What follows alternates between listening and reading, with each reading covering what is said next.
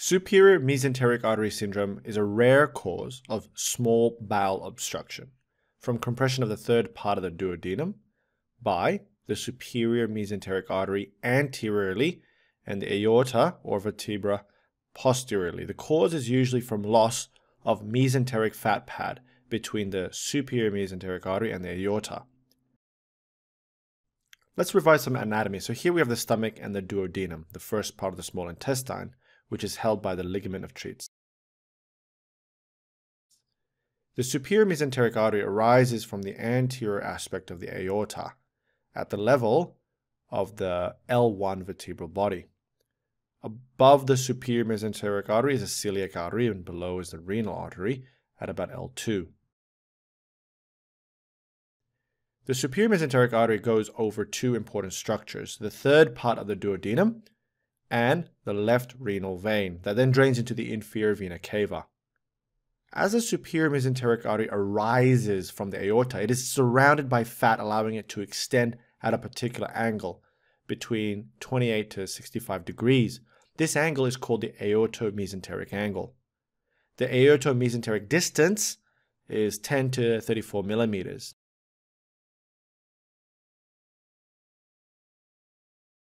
The superior mesenteric artery supplies blood to the small intestine, basically, the ascending colon, and the part of the, or majority of the transverse colon. Embryologically, these structures are called the mid-gut.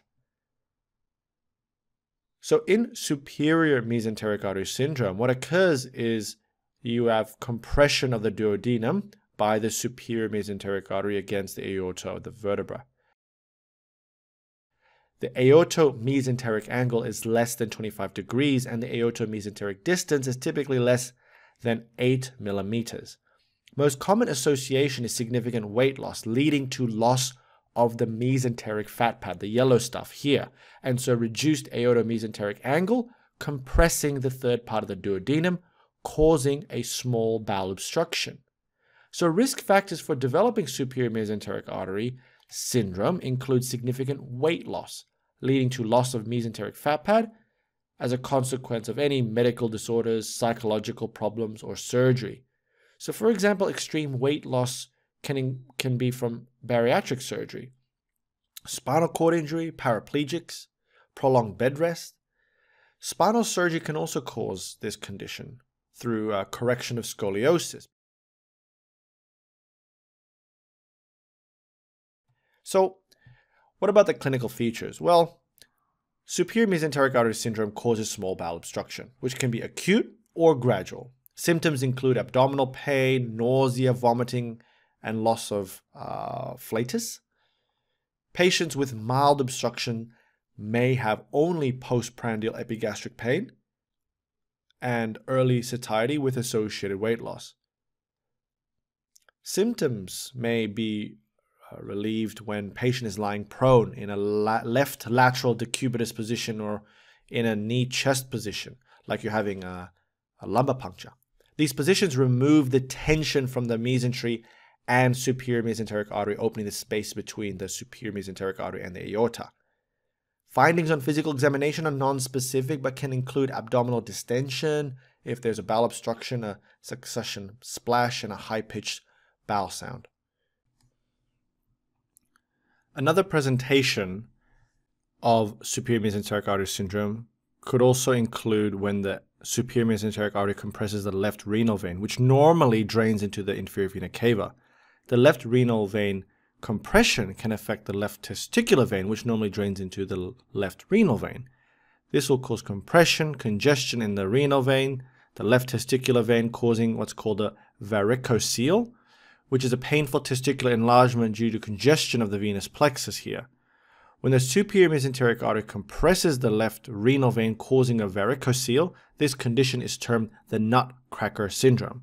Of course, the varicocele is typically the left side because the right testicular vein drains straight into the inferior vena cava.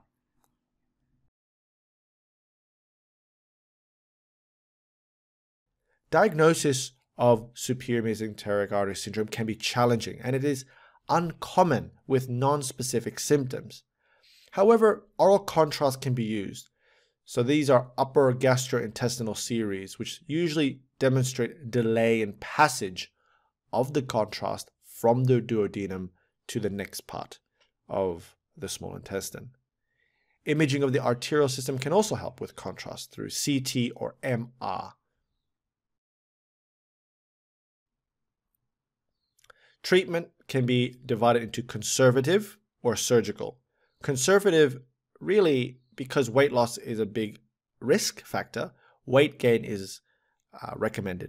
If bowel obstruction occurs, gastrointestinal decompression with a nasogastric tube is important, as well as correction of electrolyte abnormalities. In terms of surgery, if the condition is not improving with conservative management, there are three major surgical options. These are the strong procedure, where you have mobilization of the ligament of Treitz, allowing the displacement of the duodenum. There's gastrojejunostomy, which is basically when the gastric or the stomach is connected to the jejunum, the second part of the small intestine. Or, even better, a duodenojejunectomy, which is where the duodenum is actually connected to the jejunum, but more proximal duodenum is connected to the jejunum. So in summary, superior mesenteric artery syndrome is a very rare cause of small bowel obstruction, caused by compression of the third part of the duodenum by the superior mesenteric artery. It is associated with significant weight loss, and treatment can be broadly divided into conservative or surgical management. Thank you for watching.